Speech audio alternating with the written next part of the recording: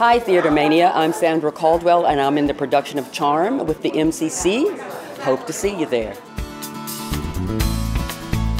The plot of this play in a nutshell is a character based on Gloria Allen wants to do something about the trans people experiencing homelessness in her neighborhood. So she starts a charm and etiquette class to welcome them in, to teach them some manners. I felt that they needed love, inspiration, because that was shown to me as a kid myself. You know, I came up in a household where love just flowed through the house, you know, and I flowed right along with it. Every single character in this play is somebody that she has actually worked with, is a real true story that she connects with. It's like getting it from the horse's mouth, you know, it's like that lady is the truth, man. She is the truth. You know, I was trying to create a character, but the character was sitting right in front of me. She sits at the rehearsal table with us, and I said, I'm stealing it all. I'm stealing your mannerisms, I'm stealing your voice, I'm stealing it all.